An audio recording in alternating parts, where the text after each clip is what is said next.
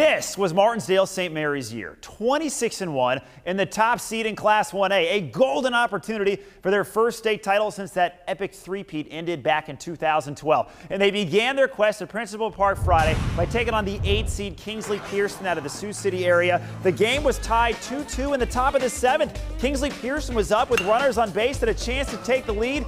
This ball would be trouble, but relax. The Blue Devils have Troy Holt out in right field, and that is Troy's baseball. An incredible diving catch.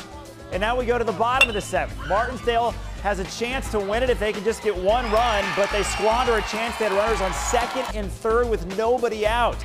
KP scored a run in the top of the 8th, so Martinsdale needs to score in the bottom of the 8th. But Carson Elbert is toast on the steal with 2 outs, and that is it. Game over. Season over. Kingsley Pierson, the 8th seed, which hadn't been to state since 2002, the year their senior class was born, shocks the top seed Blue Devils 3-2. Yeah, awful. I mean, this is what we've been doing for 5 straight years. Some of these guys are 5-year starters for us, and you know, just to get back here, that's not our goal, right? We were coming in to win a title, and it hurts to not be able to get the job done. We're short of our goal of a state title, but all in all, it's always fun to play baseball and just be playing with these guys 5 years in a row now. It really is a success when you really look at those terms.